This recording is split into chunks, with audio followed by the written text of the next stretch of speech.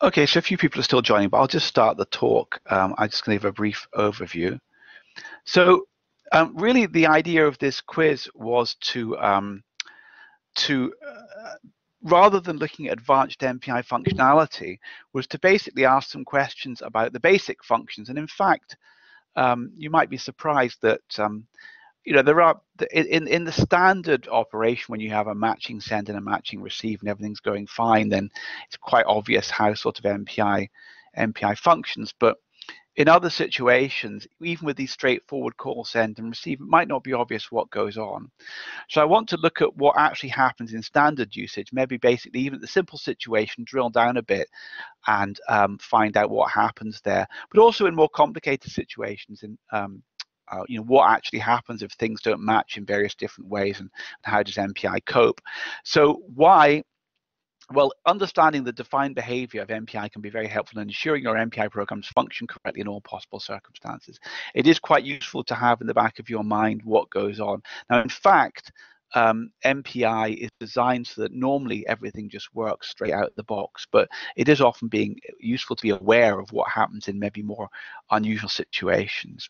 So what I'm going to do now is I'll actually share the quiz page and we'll start doing the actual quiz. So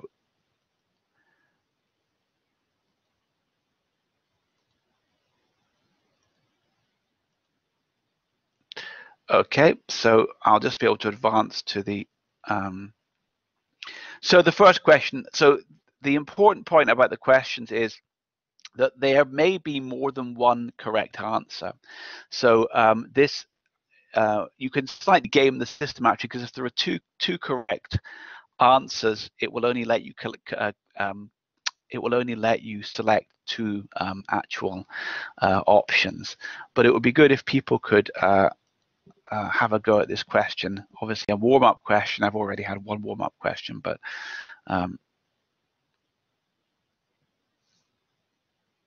and if you have any, and I said the other point was I did want to promote discussion. So please, if you have any questions, or in some of the later questions, actually, you may disagree with my answers. There are a couple of questions where it's not immediately obvious what the right answer is. I'm just trying to explore some things. So please,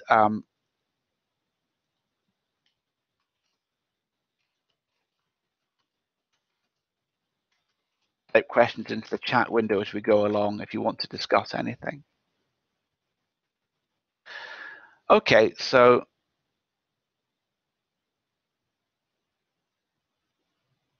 I'm just slightly confused about the attendance figures. Okay, but fine. So if we look at that question, fine. So most people got that MPI stands for message passing interface, which is also a way of doing distributed memory parallel programming. The only reason for having that question there was just so that there was more than one option. Okay, fine. So we'll go on to the next question. So this is first question. To compile and run an MPI program requires, is it special compiler, special libraries, a special parallel computer, a special operating system?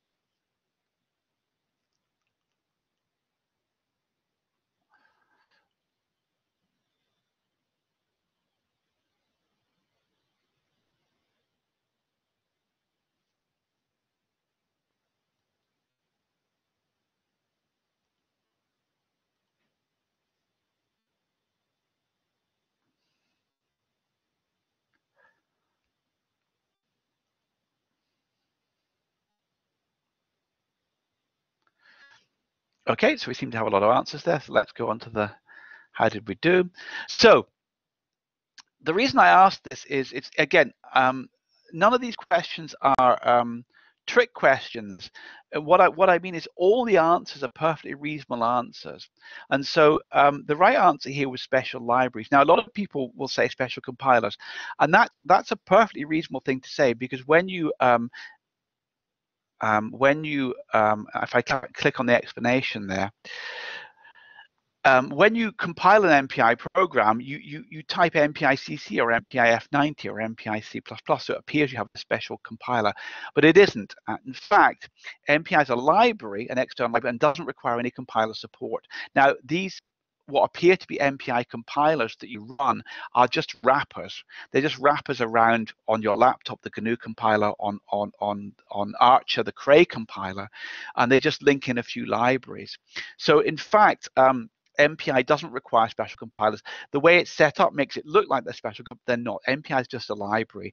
You don't need a special parallel computer because all computers are now parallel. Well, in fact, you can run MPI on any machine. The reason being that MPI is based on processes, and all modern operating systems, Windows, Mac OS, the Mac OS X or Linux, any Unix system can run multiple processes at once.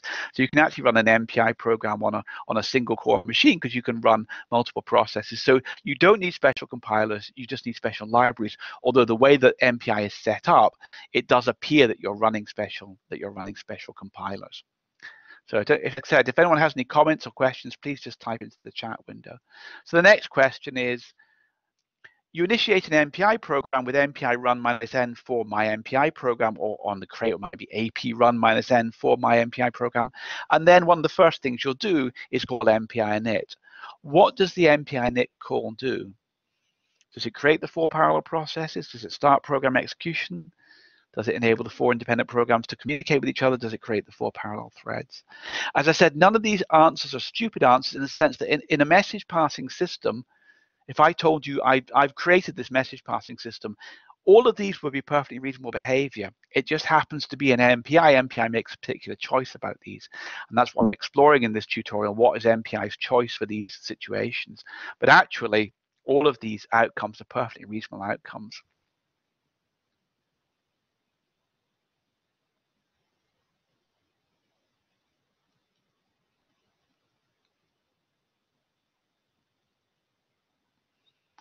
I think there's maybe a couple. If you don't know the answer, just guess because it's all anonymous, at least unless you've put your name in. So how did we do? Okay, so the right answer is enables the 4 independent programs subsequently to communicate with each other. What that means is, I don't know if you see the explanation. Can someone type in? I get a slightly different view of this. If I click there, you can see the explanation. But can someone tell me? Do you see that explanation by default when you answer? No, you don't. Okay, fine. So okay, fine. So I can reveal it there. I'll reveal the explanation and make sure I do. So the important point is that when you type MPI run, these MPI launchers create multiple copies of your MPI executable. Each is a separate process. So you can actually MPI run a serial program. It will run 4 copies of your serial program. So the 4 parallel processes are initiated by MPI run. So there are already 4 parallel processes running. What happens at runtime is once you call MPI init, they get together and talk to each other. But the 4 parallel processes are actually created by the MPI run command, not the MPI init command. And create the 4 parallel threads. I'm not usually a stickler for terminology, but it is important that threads and processes are different, and MPI is based on processes. People seem to be a bit lax these days about saying thread or process, but they are different. MPI is based on processes. Processes cannot share memory with each other. Something like OpenMP is a threaded model. It's based on threads, and threads can share memory. And OpenMP, you have the concept of shared or private memory. In that terminology, in MPI, all memory is private. So again, all of these behaviors would have been perfectly reasonable behaviors for some generic message passing system, but MPI takes a particular approach. Let's do the next question. I'm going to talk about send and receive in rather gory detail. If you call MPI receive and there is no incoming message, what happens? Does it fail? Does it report there's no incoming message? Does it wait forever? Potentially, or does it time out? Again, all of these are perfectly reasonable behaviors, but in a message passing system. But what does MPI do?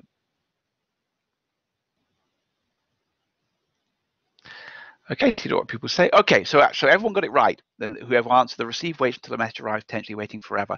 So that's actually quite an important point about MPI. This is related to the fact that this surprises a lot of people. You would think, well, if there's no, isn't it silly to wait forever? But MPI's model is that you've written a correct program and correct programs will run correctly. MPI's model is also that the hardware, MPI isn't fault tolerant, so it assumes that the hardware is always up and running. If you were writing a message passing system for a machine which might fall over all the time, you would want a receive to time out because the sending process might be running on a computer that died. And so if you're writing a fault-tolerant message passing system, this would not be a sensible behavior. But MPI assumes the hardware is 100% reliable, and therefore it also assumes you've written a correct program. So if you issue a receive, it will wait forever until the message comes in. And if there is no message coming in, of course, we get the problem that we get deadlock. So on the other side, on the send side, if you call MPI synchronous send, MPI send, and there is no receive posted, what happened? So MPI synchronous send is like making a phone call. That's why there's synchronization. But you issue an MPI synchronous send and there's no receive posted. What might happen? What happens here is the send waits until the receive is posted. So synchronous send is like making a phone call. Making a phone call, you pick up the phone and you wait for someone to pick up at the other end. Now you might say, well, if I make a phone call, there's nobody on the other end, surely I should time out. Well, again, MPI assumes that the hardware is 100% reliable and that you've written a correct program. So again, this is where you can get deadlock. The send waits till the receive is posted, and if there is no receive, it waits forever. Now it's important to realize that you might say, that seems a bit strange, but the important point is in MPI, all the processes are running independently. So it's actually very difficult to say, well, I know that the sender is being called before the receiver because they're running at different speeds on different computers. And so that's why MPI takes this attitude. It's saying, well, you may think the receiver has been posted in advance, but actually maybe that process has gone to sleep for half an hour. And so it's because the send waits for the receive and the receive waits for the send that MPI works. It's that they wait for each other is actually kind of a basis for the reason that MPI actually works in most situations. So you might say, well, I never do synchronous send. Well, we'll come back to that. So the next question is, if you call a buffered send, bsend, and there is no receive posted, which of these are potential outcomes? Now, a buffered send is like sending a letter. It's an asynchronous send. So I mean, if synchronous send is like making a phone call, buffered send is like making an asynchronous send. Again, you might say to yourself, well, I've neither called synchronous send nor buffered send in my life. Why are you asking these questions about routines I've never called? Well, I'll come back to that later because the next question illustrates a moderately subtle point that people maybe don't recognize. So as I said, if you don't know, just guess. I think most people have answered. Okay, how did we do? Okay, so the three correct answers were actually, I'm getting confused with multiple windows.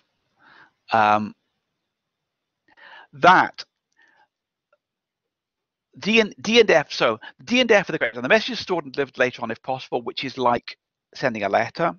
And also the sending process continues execution regardless of whether the message is received. So both of those are the same as posting a letter. You go, you post the letter into the letterbox, you come back and carry on with your life, whether or not the receiver has been posted. However, actually, the last time I gave this quiz, I made a mistake. And so B is not obviously a correct answer, but B is a potentially correct answer. Potentially, the resend can fail. And this I actually got wrong myself. But the reason the send can fail is that MPI buffered send is mandating that you're doing a buffered send. It's mandating that MPI takes a copy of the message. And it's slightly confusing, but it's up to you to ensure that there is sufficient buffer space. And if the buffer space runs out, then the send can fail. So asynchronous send is like posting a letter or sending an email. It completes as soon as the message has left the sending process, but it requires to be buffered, and it's up to you to provide the buffer space. And sometimes this buffer space can run out. So actually, the send can potentially fail. So the next question is, if you call MPI send and there's no matching receive, which of the following are possible outcomes? And actually, the lead-up questions have really been leading up to this. MPI send is the standard send routine which most people use. It's called the standard send. the question is what happens. So we've seen what happens with synchronous send. If you call synchronous send, then the send waits forever and there's no receive. If you call buffered send, there's a number of behaviors. Most likely what happens is the message is buffered and posted later on, but in fact it can technically fail. That was a but the standard send, MPI send, what happens if you call it and there's no matching receive?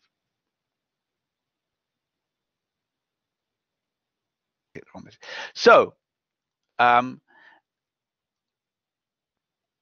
important point here is that the MPI standard send can be implemented as either, you're not seeing this, are you? There we are. The MPI standard send can be implemented as either synchronous send or buffered send, and you don't know which. And so you'd think that the outcome would be all the possible answers from questions 6 and 7. And that's true. If MPI send is implemented as synchronous send, then the correct answer is C, the send waits until the receive is supposed to potentially waiting forever. If MPI standard send is implemented as buffered send, then D or F are the possible outcomes. However, what will not happen is B.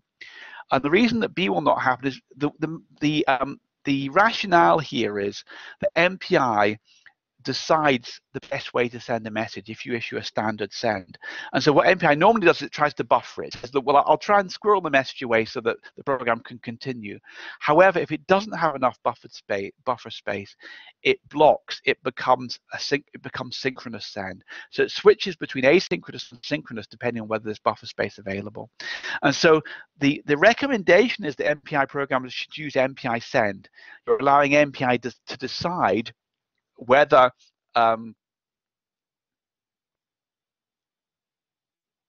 I'll come back. So yes, I think Fiona, you should be able, if multiple answers are required, multiple answers are true, you should be able to select multiple answers. What I mean is if there's 2 correct answers, you can click up to 2 right ones. If you click a third one, it will deselect one. So you can kind of game the system. You can click as many as you think are correct, and then it will stop allowing you to click. So you can kind of, does that make sense, Fiona? I don't know if so all the questions have one or more than one possible correct answers. I want you to kind of decide which, but you can actually game the system by just clicking until it stops accepting any more.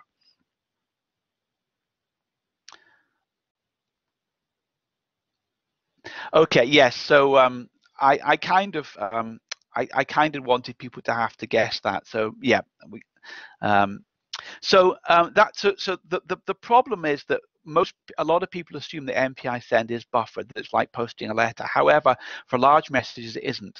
And so you see a lot of incorrect programs where people have assumed that once they've called MPI send, the sender will carry on execution regardless of whether there's a receive being posted, and that is not necessarily true. So it was that was sort of really what I was trying to get at. The MPI send, very, very simple, possibly the third MPI function you ever used. The behavior, does it buffer the message and carry on? Does it wait for the receive to be posted? You don't know, and you need to be able to cope with both cases. And the case which is likely to cause you issue, the case which may cause deadlock, is if MPI send becomes synchronous, and you have to work with that. And the normal way to get around that is to use MPI send, to use the non-blocking form. Okay, so I'll go on to the next question. The next question is about receive. The receive routine has a parameter count. What does this mean? So you'd MPI receive buffer count data type, or is it buffer data type count? Buffer count. Anyway, when you issue a receive, you have a count. What does that mean? Is it the size of the incoming message in bytes? Is it the size of the incoming message in, say, integers? Is it the size you've reserved for storing the message in bytes, or the size you reserve for storing the message in integers, say in integers, for example? Okay, so how did we do? So, everyone got it right that it's not in bytes. So that is an important point, that MPI tries to avoid talking about bytes. So that was good that everyone realized it was in size of objects, integers or in integers, not bytes. However, most people got the right answer, which is actually very good, because most people think that n the count is the size of the incoming message in items, e.g. integers. It's not. Formally, when you do an MPI receive, you say, I would like to receive a message from process 7, for example. You do an MPI receive with source equals 7. But when you say if you say 5 integers, what you are saying is, and I have reserved enough space locally to store a message of size 5 integers. It is not saying that the incoming message is of size 5 integers. It's saying you've stored enough space locally to store a message of up to 5 integers. Now that might seem like a slight technical point, but it does have ramifications, and that's the next question. What happens if the incoming message is larger than count? You said, I'd like to receive a message from somebody. I have reserved 5 integers for the incoming message. What happens if the incoming message is actually bigger than that? So most people seem to have made up plump. How did we do? So most people have gone for only the first count items are received. In fact, the right answer is the receive fails from error. Now, I can understand why most people said D, because it's very unusual at runtime for MPI to do any checking for you. MPI typically doesn't check very much, but this is where one case it does check. It will say, if you have reserved space for 5 integers, and the incoming message is of size 7 or 10, then it will fail with an error. It will say, I cannot receive that message. Now, if the behavior were D, only the first count items are received, that seems like a reasonable thing. If you think about it, that would be a bit problematic, because the receive would have completed, but you wouldn't have received all the data.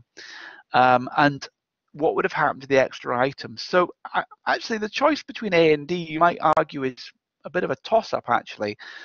But for right or wrong, and I think it's probably the right decision, MPI picks A. And if you get this situation at runtime, you will probably see a runtime message saying, out of buffer space, or incoming message too large, or something like that. So it's one of the few times you get a useful instructive error message from MPI. So again, even the simple send and receive aren't necessarily as simple as you might think. Now, if I show the explanation, yeah, MPI checks that the incoming message will fit the supply storage before receiving it, and the standard behavior is if there's any error detected on an MPI routine, it crashes and burns typically. So your program will crash in the default setup, but you will get a reasonable answer, a reasonable error message. The obvious next question is, what happens to the incoming message of size n is smaller than count? I've said I want to receive a message, and I've reserved 5 integers, and then message comes in, it's only 1 integer. What happens then? Okay, so most people have had a plump. So everybody got this right. The first n items are received. That's very good. So this is entirely legal. So as it says in the example here, in simple programs, you often know the size of all the messages. This is why people have done very well to get this question right. This is why a lot of people get this wrong, is that people have never thought of this situation. They've said, well, in every MPI program I've written, if I send 8 integers, I know I want to receive 8 integers. But in some programs, you can imagine you don't know what the size of the message you're going to send is. And that's why MPI has this behavior. It says, look, if you don't know how much data you're going to send, you're allowed to reserve a lot of space to accept a big message, but if a smaller message comes in, that's completely legal. So that was very good. People got that right. The first n items are received. So I've issued a receive saying I want to receive a message, and I've reserved 10 integers for it. The message comes in and it's only 5 integers. Well, that's a bit of a problem, because the receive is completed correctly, but how do I know how much has been received? So how is the actual size of the incoming message reported? So clearly, if MPI completes the receive successfully, even if the incoming message is smaller than the buffer you've reserved, you would want to know that. If you've reserved space for 15 integers and you only get 10, you kind of need to know you've only got that. How do you get that that information? Okay, so someone says, does this mean the rest of the storage is not changed, or the state of the rest of the storage is undefined? I think I actually had that as one of the answers. The rest of the storage is not changed. So that's a very good point. So it's not, I think one of my things was it was zeroed. So the rest of the storage is not changed. So, you know, if you've got a buffer and you're only receiving the first bit of it, it's guaranteed it will overwrite that first part, but the remaining part is unchanged. That's actually a good, maybe you should have that as an option. That's the rest of the storage is guaranteed to be unchanged. It is not undefined. So that's a good point, actually. It could have said, you know, the MPI could have said, look, you've given me this space, I can do whatever I like with it, but it's guaranteed that it is unchanged. So what that allows you to do is you could receive data, and you could receive some data from somebody, and then actually, I'm trying to think of a situation where this would be useful. It's hard to think of a situation where that would be, but my understanding is that the rest of the data is unchanged. So let's see how people did. Okay, so MPI can tell you, because if you think about it, it will be quite hard. If you have a situation where the size of the messages aren't known and the receive completes correctly with a smaller message, the only way to get around that would be if MPI didn't know, then you would just have to, every time you sent a message, you have to send a subsequent message which said, by the way, I just sent you 5 integers or something like that. MPI can tell you, and it stores it in the status parameter. So every receive in MPI specifies 2 storage locations. One is the receive buffer, which is what we've been talking about here, but the other is where the data goes. But any message just doesn't have data, it has metadata. So if I send a letter, the data is the contents of the letter, but the metadata is the stuff on the outside, like, you know, the address and maybe where it came from, and, you know, might be stamped what date it was posted. And MPI stores this metadata in the status parameter. So that's the reason you specify a status parameter, which in C is a little structure, in Fortran, at least in the old-fashioned version, is a little array. It allows MPI to also tell you, well, by the way, the message was of so long. And the other kind of stuff which is stored in the status parameters, not just the length of the incoming message, but where the message came from. Again, you may know where it came from, but you could wildcard. You could do a receive with MPI any source, and then you would receive a message, and then MPI would store the information as to where the message came from in the status. So again, many programs don't consult the status, but it is there. So now I'm going on to some more contrived examples, but what I've got here is I'm doing 2 synchronous sends. I'm going to investigate the use of tags, and the reason I'm asking these questions is I want to ask a question about message ordering. Message ordering in MPI is actually maybe something you've never thought about, but if I'm doing synchronous send, remember it's like making a phone call, of message 1 to process B, and this is all sort of abbreviated syntax, but I'm sending a message 1 to process B, and I've tagged it with 1, and I'm doing a synchronous send of message 2 to process B, and I've tagged it 2. And process B is trying to receive them in the other order. It wants to receive a message of tag 2, then a message of tag 1. So I'm synchronously sending a tag 1 and a tag 2, but process B wants to receive the tag 2 then the tag 1. What is going to happen here? And again, it's not obvious. Different message passing systems might have different definitions here, but the MPI takes a particular. Let's see how we did. Most people have answered. Okay, so the right answer is the code is guaranteed to deadlock. The reason for that, it's not obvious, but so answers B and C are sensible answers, but not quite correct in this context. So I'll come back to situations where that might happen. But the reason that this deadlocks is for 2 reasons. First of all, synchronous send is like making a phone call. The synchronous send does not return until the message is received. So when process A makes a synchronous send to process B, it will only complete if process B issues a receive that matches that send. And if you look, process B is saying, I want to receive a message from process A of tag equals 2. And tags are requirements. That receive says, I'm going to sit here forever until I receive a message from process A, which is tag equals 2. Unfortunately, process A is going to send a message of tag 2, but it can never get there because the first one it sent was tag 1, which is blocking. So this code is guaranteed to deadlock. Again, that's for 3 reasons. One is that the send is synchronous. In other words, it doesn't complete until receive is posted. B is because the receive is synchronous, it doesn't complete until the send is posted. And C, the tag is actually a requirement. It's saying I require the message to be of tag 2. On the receiving side, it's a mandated requirement, and that doesn't match. So this is not an obvious answer, I think, but so as I said, I should show the explanation here. The tag you specify on the receive is a requirement. So the receive blocks with tag equals 2. You might think, why doesn't A go on to the next send? Well, it's blocked as well because it's synchronous send. So let's explore this a bit more. The next question is, okay, I'll get around that problem of it being synchronous, okay? I'm going to send a non-blocking send, an asynchronous send of tag equals 1, and then a message of tag equals 1. So what I'm saying here is that process A is issuing 2 sends, and because I'm using a non-blocking, they will both be sent at the same time. So think of process A running ahead of process B. So process A has sent 2 messages, both tagged 1. Process B is receiving 2 messages, and it both want to be tagged 1. Which one will it receive? So at the point where, just think of the situation where process B is running a bit slow. So the point that process B issues its receive, there are 2 messages coming in from process A, which seem to be indistinguishable. So what happens here?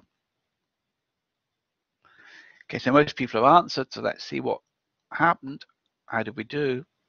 Okay, so both of these are perfectly reasonable answers. So both people have, everyone's got really got the core of the point. The point is, does MPI remember the order the messages were sent in? If MPI doesn't remember the order the messages were sent in, then the answer would be E. Both received complete, but their contents are undefined. And that's a perfectly sensible answer, but actually, MPI remembers what order the messages were sent in.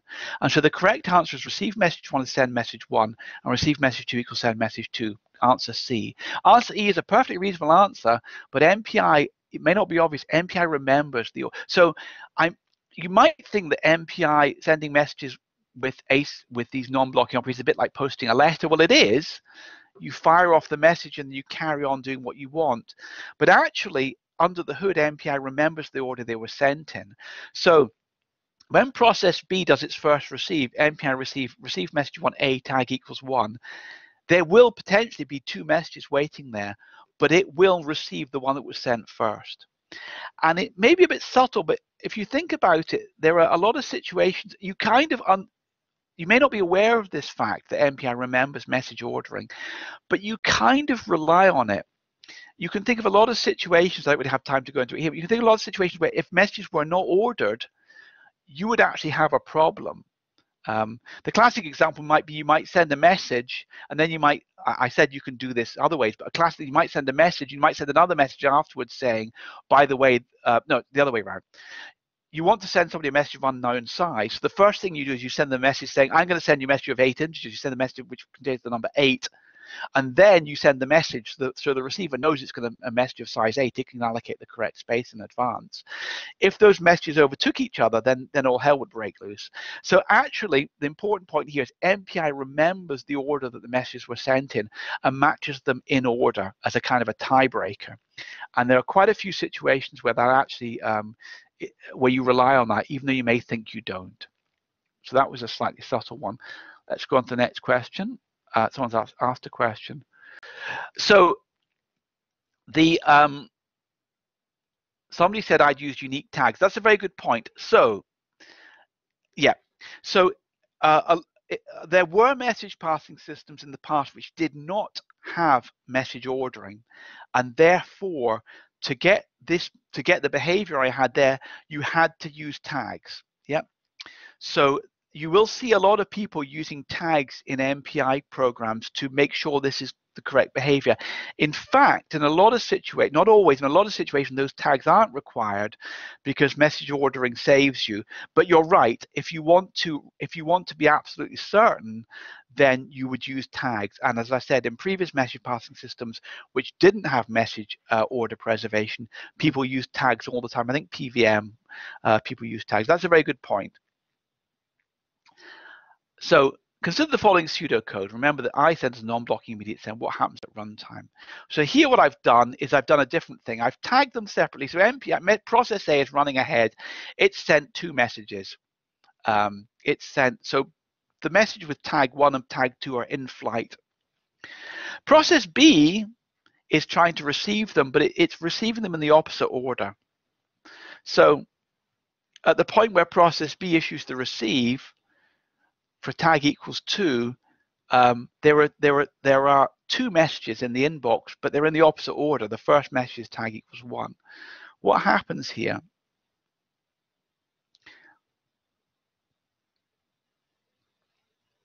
So people often say MPI preserves the order of messages. Well, that's true, but how true is it? So I think most people have answered here, so I'll go ahead. So the right answer is the receive message 1 send message 1 and receive message 2. Some people say MPI preserves message ordering, but that's not entirely true. You can receive messages out of order from what they were sent. The statement that MPI preserves message ordering is a statement that it's used as a tiebreaker. If your receive matches more than one incoming message, then it will match the earliest one first. However, you don't have to receive the messages in order. So process A has sent a tag equals 1 message and a tag equals 2 message, tag 1, tag 2.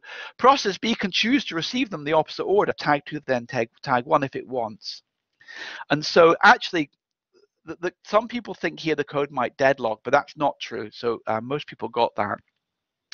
In fact, they're matched correctly. But if you think about this, you're actually receiving the messages in the opposite order to what they were sent. So the simple statement that MPI preserves message ordering is not always true. You can receive them out of order. What's really true is that MPI remembers the order they were sent, and as a tiebreaker, it will receive the one. So if a receive matches more than one message, then it will receive them in time order. However, here it matches. You can actually choose to receive them out of order. Hopefully that was. So now I'm going to a few more slightly contrived questions. So hopefully these make sense.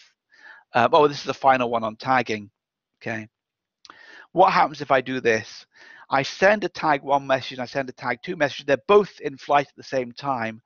And I've kind of given the answer away here, I think, but I receive them with a wild-card. So I'm just saying, so at the point when process B issues the receive, there are 2 messages sitting there in the inbox. But I'm saying I don't care. I'll receive any of them. What happens here? So everyone's answered. Let's have a look. So again, this is not an obvious one at all. I'll show the explanation. Hopefully you can see that if I scroll down enough. So E looks like a perfectly reasonable answer. Both receive complete, but their contents are undefined. What you think there is that when you do a wildcard, then it's the Wild West. But actually, at the point when process B issues its first receive, it matches both those messages, both tags. But as I said, MPI then decides which one to receive by looking at the time, and it will receive them in time order. So again, although E is for a general message pass, if I told you I've got a message passing system, it's not called MPI, which of these behaviors will happen? E is a perfectly reasonable answer.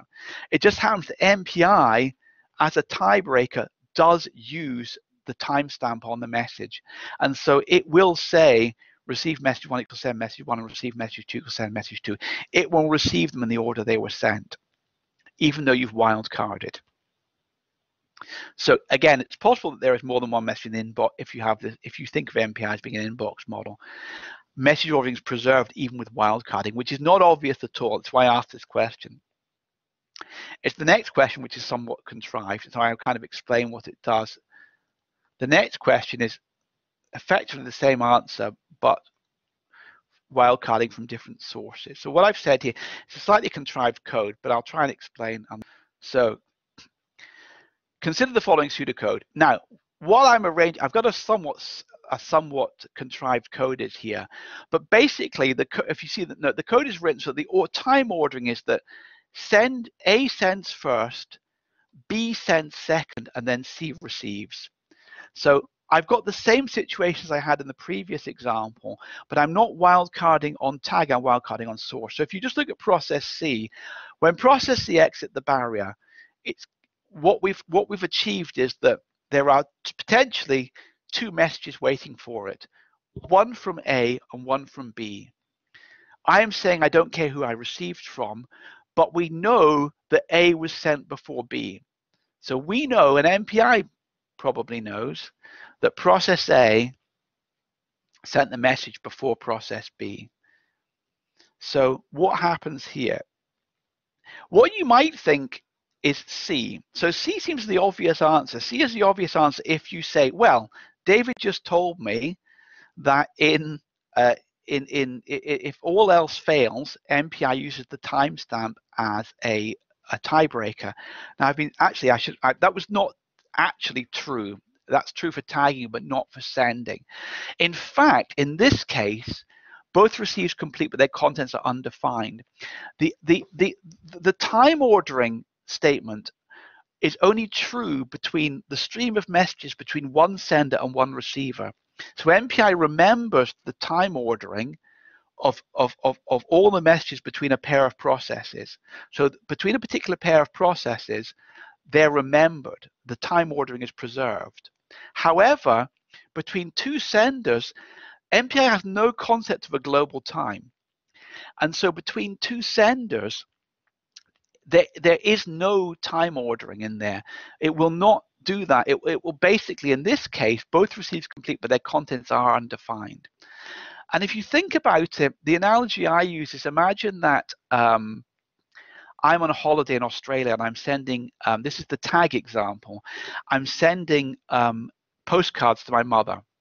And I want my mother to receive them, to read them in the order I sent them. I can do that by labeling my postcards 1, 2, 3, 4, 5, 6, 7, 8, 9, 10, 11. So the issue here is you have to realize that the hardware doesn't preserve message ordering. Modern hardware, because of dynamic routing, messages can arrive out of order. Just like my postcards can arrive out of order when I send them to my mother.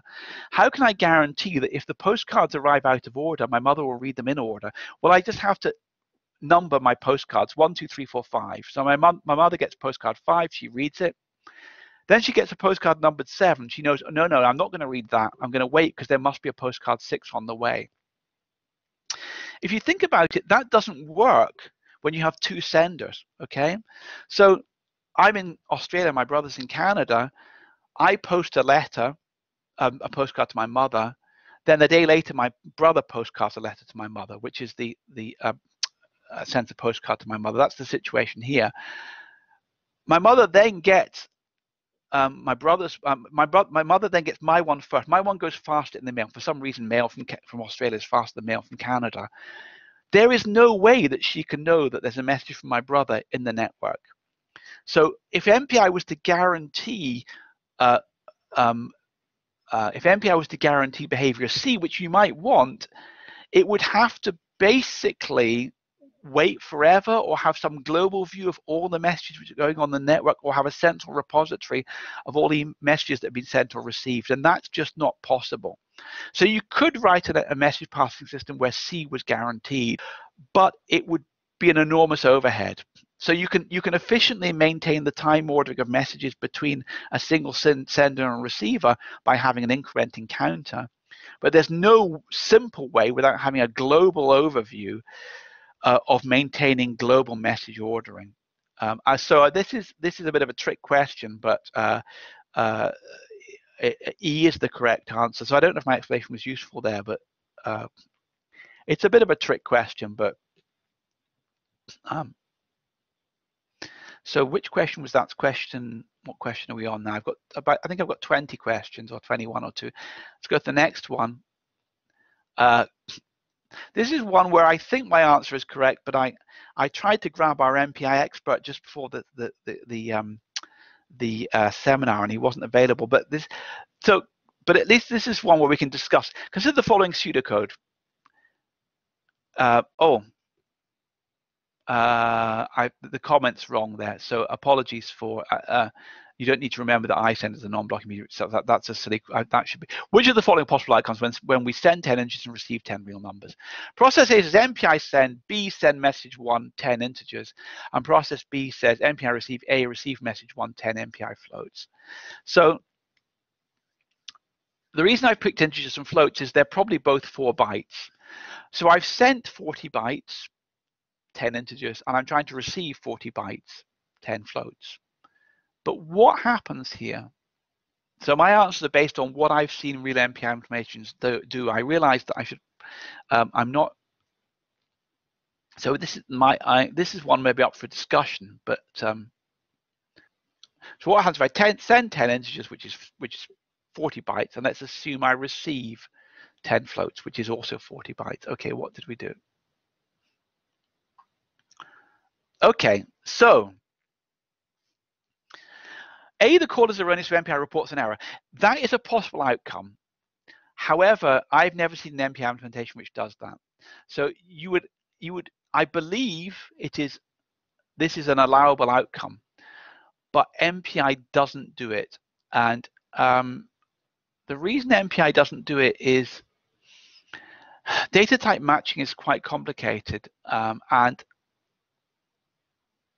so technically this is an erroneous call.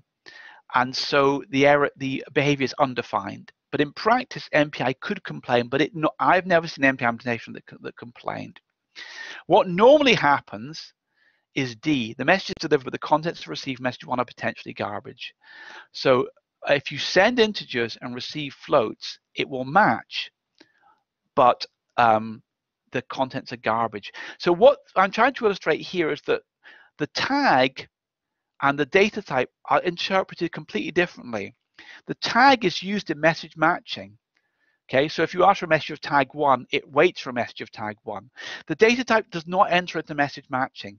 MPI does not say, so E, the send does not match release, the receive keeps waiting for a message of type M. That's a perfectly reasonable answer, and that would be the right answer if these were tags. But MPI doesn't use the data type in message matching. And the reason is that actually whether 2 messages have compatible data types is a subtle question, because you can define your own data types, and so it's not immediately obvious if 2 data types match. That's a bit of a subtle point. But what actually happens in most MPI implementations is D. The message is delivered, but the contents of received message 1 are potentially garbage, not E, because MPI does not use the data type when it matches up messages, which maybe is not obvious, non-obvious, but they are fundamentally treated differently from tags. They're not a requirement. They're not used in message matching. So I don't know if that's clear. What some people say is B, and again, MPI could do that. MPI could say, well, he sent ints and he's receiving floats, I'll convert them, but MPI doesn't do that. But MPI could do that, but it doesn't. And the correct answer is D is the most likely answer. A is possible, but E does not happen because data types are treated fundamentally different from things like tags. I don't know if anyone has any questions on that, but it was really to try and illustrate that point. The call is erroneous. That's what I said now. Okay, let's do the next question. I think we're almost finished and we're almost on time. Next question. Some MPI collector calls specify both the send and the receive type, e.g. if you do a scatter, you're effectively specifying the send and the receive in the same call. You have a send buffer, a send count, and a send type, and a receive buffer, receive count, and a receive type. But in almost all the times you see MPI, people calling, say, MPI scatter, if they're scattering integers, they will be receiving integers. If they're scattering floats, they'll be receiving floats. In the vast majority of times you see this, we will have send type equals receive type, and also send count equals receive count. So why does MPI make you specify both types? It seems like overkill. If I'm sending integers, surely I'm receiving integers. I'm specifying them both in the same call. Why do I have to specify them separately? So most people answered, how did we do? So people have got the right answer that it's to do with message matching. But so both C and D are reasonable answers, but in fact, the types and counts can be different provided one releases a derived data type.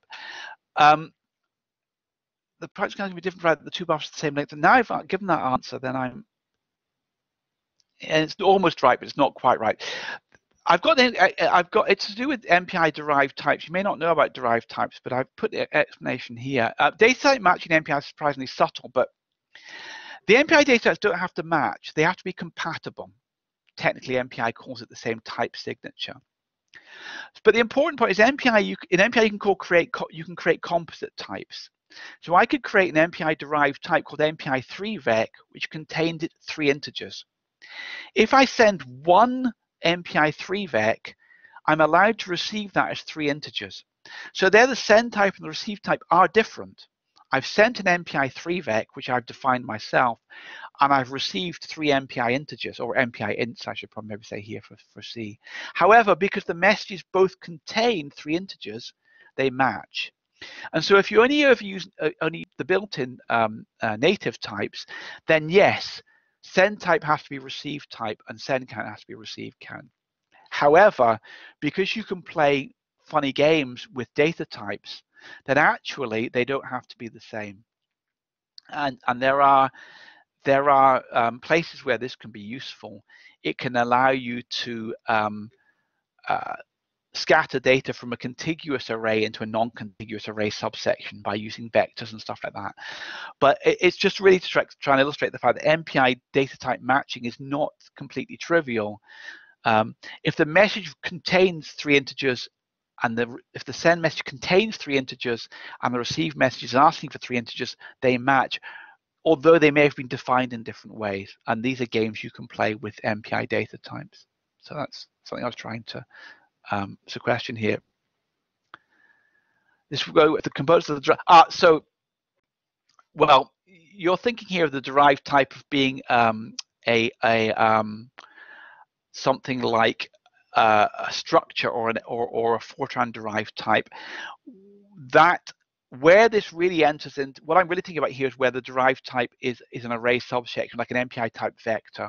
So this really enters into situations where the derived types are all of the same type, integers, but they maybe have gaps in them.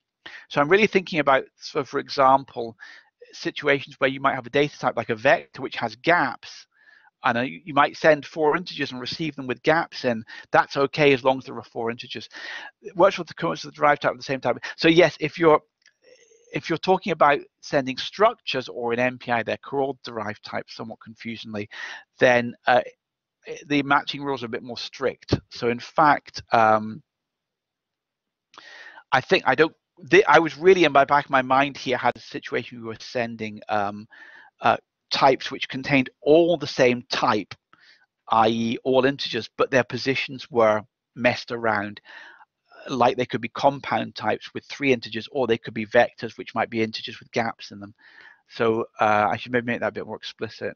Yeah, so just to get a bit further, that if you're a C programmer and you have a structure and you define a derived type which defines that structure, where you specify what the type and displacement of all the elements are, this data type matching is still relevant because MPI actually in principle allows you to send messages between 2 different computers which might be running different operating systems, different compilers. And if you know C, the C language doesn't specify what a structure looks like. The compiler can add arbitrary padding in there. And so actually this matching allows secure communications of MPI structures or C structures between heterogeneous architectures, because although they may look different on the 2 architectures, one compiler might have inserted padding, the other one might not have, they match up in the sense that they're all the same, the components are of the same type. Okay. So the next question, I think this might be the last one. Okay, this is the closest I have to a trick question, but I've got a simple reduction operation here, all reduce. All the even processes are calling the top reduce. So the even process, they're calling MPI all reduce, and they're supplying their rank, and they're putting that into the variable even sum. So we're adding up all that call is all the even numbered processes are adding up their ranks, and the second call is all the odd number processes are adding up their ranks. And so the sum of the first sum of all the even numbers is 0 plus 2 plus 4 plus 6, which is 12, and all the odd numbers 1 plus 3 plus 5 plus 7, which is 16. Let's do how did we do? Okay, so somebody's just got their even and odd the wrong way around. But the obvious thing you might say is the even sum is 12 and odd sum is 16. The way this is the closest I have to a trick question. Okay, it looks like the even processes are adding up their ranks, which would give you 0 plus 2 plus 4 plus 6, which is 12. And the odd processes are adding up their ranks, which is 1 plus 3 plus 5 plus 7, which would be 16. But actually, the crucial thing is the all reduce is specifying the communicator of MPI com world. Both of these calls are saying across MPI com world. So every process is making one call to MPI all reduce. But if you think about it, the MPI library doesn't know that. The MPI, because MPI is a library, all it knows is that all the processes are calling MPI on reduce. It doesn't know, MPI doesn't care that some of them called them from this line and the other half called them from this line. Because it's on MPI com world, you're saying we're all taking part in the reduction. So actually, although this has been written, this is something of a trick question, but a couple of people spotted it. Actually, all these reduces are the same reduce. So actually, everybody is adding up all the ranks, and so the answer is the sum of all the ranks, which is 28. So actually, even sum is 28 and odd sum is just. So a couple of people spotted that. It's not obvious at all, but the reason I put this example in is that if MPI were a compiler, it might be able to say, well, I'll match all these all reduce with each other, and I'll match all these with each other. Because MPI is a library, it does not know where these calls came from. All it knows is that everybody is calling the all reduce. So it just does the all reduce across everybody. If you wanted these to be separate all reduces, if you wanted to reduce the even and the odd processes separately, you would have to split the communicator into even and odd communicators. And there's a thing called MPI com split to do that. But because both of these reduction operations refer to MPI com world, they all end up being the same reduction. Does that? And this can be useful. You don't have reduction operations, global operations match regardless of what line of code they're called from. All that matters is that they're in the same communicator. So I don't have anyone questions about that, but that's, as I said, the closest I have to a quick question. I think I put a little explanation here. What did I say? Yeah, this is the closest I have to a trick question. They're all passed in the same global thing. I think I have one more real question, which is this one, which is a slightly text question, but it's a bit more opinion than fact-based. But as you do, you receive an MPI program from a colleague, and there's lots of calls to MPI barrier. Okay.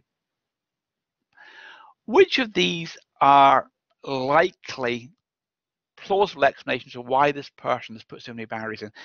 I say, assuming the program uses relative standard two-sided MPI functionality and doesn't push the boundaries of the standard. What I mean is you've written a fairly standard send and receive. You're not doing these weird MPI puts and gets. It's a standard M code which uses MPI send, receive, I send, I receive, maybe uses collectives. But the person's put lots of barriers in there. Why? What are plausible explanations of why there are so many barriers? How did we do? Often A is true. The barriers are required. So if you want to time an MPI program, you often want to put a barrier in because you want to say, look, I want to time it, and timing in a parallel program. You know, how long? You know, me and my wife went to work today. How long did it take us to get to work? That's not obviously a well-defined question because we may have left at different times. So if you're timing an MPI program, it's often very useful to have a barrier so everyone is lined up on the start line at the same place. However, it's a subtle point, but MPI barriers are almost never required for program correctness. So the barriers are required to ensure that subsequent collective operations can be called safely. You often see this. People say, call MPI barrier, call MPI reduce. You do not need that barrier because collective operations do all the synchronization which is required. So you do not need barrier reduce, okay? The barriers required for program correctness because it uses lots of non-blocking operations. Again, you often see people saying MPI barrier, wait till everyone gets it. In fact, because of the matching rules of MPI and the way that things work out, even if you're using non-blocking communications, you almost never need barriers. C is actually the most common answer. The barriers are unnecessary, can safely be removed if the program is otherwise correct. What I mean is that people are very conservative, and you often see people putting in barriers. As I said, they'll say, make sure everyone's got to this point before I call the collective operation. You do not need that barrier because the collective operation will do all the synchronization you need. And if you use non-blocking communications correctly, although they are complicated because they can be going in the background, a barrier doesn't help you. There is no global clock in MPI, and so everyone's running independently. Although you might make you give a nice feeling to know that all your MPI processes are lined up at the same time, they don't necessarily exit the barrier at the same time. You call a barrier, one process could exit that barrier 10 minutes for another one. All a barrier says is that no process shall leave this barrier till every process is entered. But in fact, they could all leave at completely different times.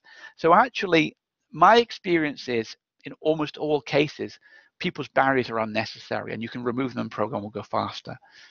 So I mean, that's maybe not obvious. And in other programming models like PGAS models or OpenMP, shared memory models, barriers are absolutely crucial for program correctness. In MPI, they're almost never needed for program correctness. And it's a slightly subtle point, but people do overuse barriers, and they're almost never needed, except for the case where you want to get a consistent timing. So that's really all I had. I hope you found that useful. I just had a silly question at the end. So I hope the technology worked for you. It seemed to work. And as I said, we've recorded this. This quiz is based on a couple of quizzes I've given on my introduction and advanced MPI courses.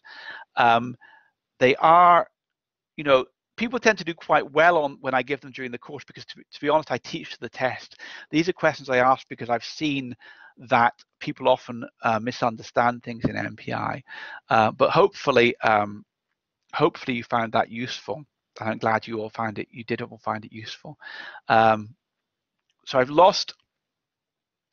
HPC Chris said that was good, very useful. I can immediately see. Sorry, I lost the end of that comment. I don't know if it just got truncated. But the technology seemed to hold up, and yeah, I hope you found that useful. Okay, bye everybody. Thanks everyone. Bye bye.